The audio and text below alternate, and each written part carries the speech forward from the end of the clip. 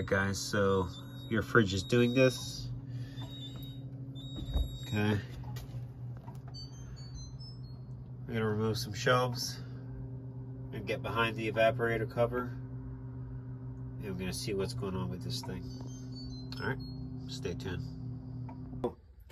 If you have to get behind the evaporator cover and do some work, you have this whole thing here, which sometimes you have to remove it, but you can pretty much get behind there and lift and pull without having to remove the entire thing.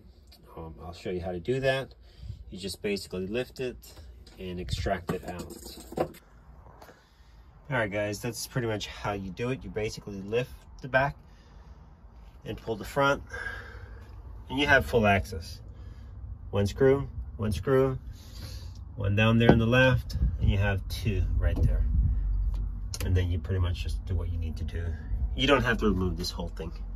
You don't have to remove the doors. You can take the shelves out, all that good stuff.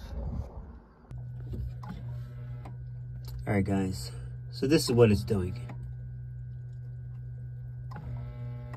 Okay. You can hear the damper.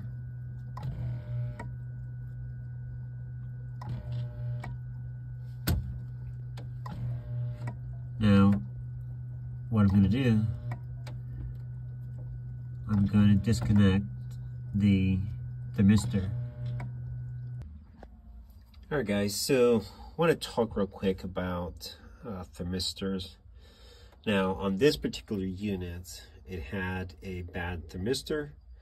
Now, if you're not careful when you install, in actuality, you should actually replace the entire assembly. That's what Whirlpool says. You can buy a Whirlpool thermistor and you can splice it in. Now, if you are not careful in splicing it correctly, meaning the length of the wire has to be pretty exact. Otherwise, you will get a bad reading, or you will not even get it to work. So you have to cut the wires to the same length as which you removed the old one. All right, you see that, how short that is? That's how it needs to be. You don't want a whole mile of wire hanging out in there. All right.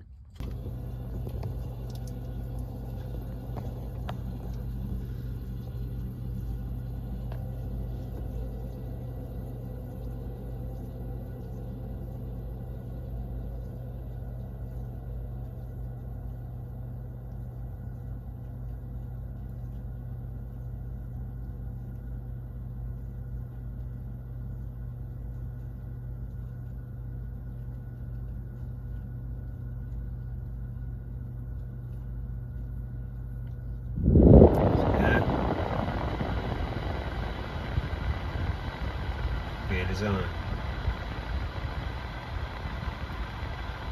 So that beeping, cling, cling, cling. All right, guys, you can see the temperature is dropping already. Already at 44, and that's since the fan is running. So